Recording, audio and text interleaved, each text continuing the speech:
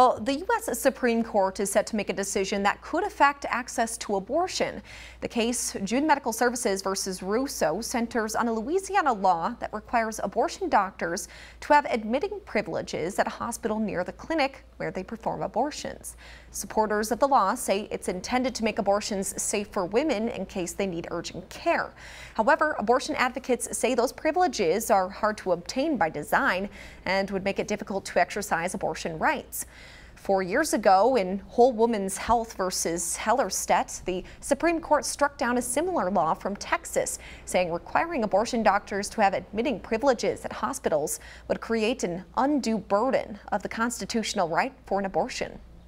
Could have the court here in this new case saying that, we're sticking by the precedent that we announced 4 years ago. We still don't see that there has been a corresponding medical benefit that's been demonstrated by the state to justify this type of obstacle that they're putting in the path of women trying to obtain an abortion.